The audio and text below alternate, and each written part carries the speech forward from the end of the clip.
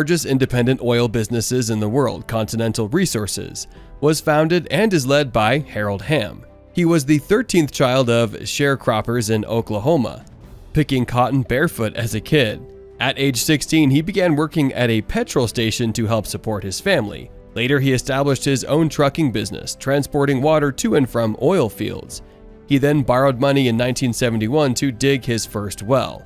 He had the idea to employ horizontal drilling and hydraulic fracturing in the Bakken region of North Dakota in the 1990s, revolutionizing the U.S. oil industry. Continental now produces 400,000 barrels of oil and gas every day.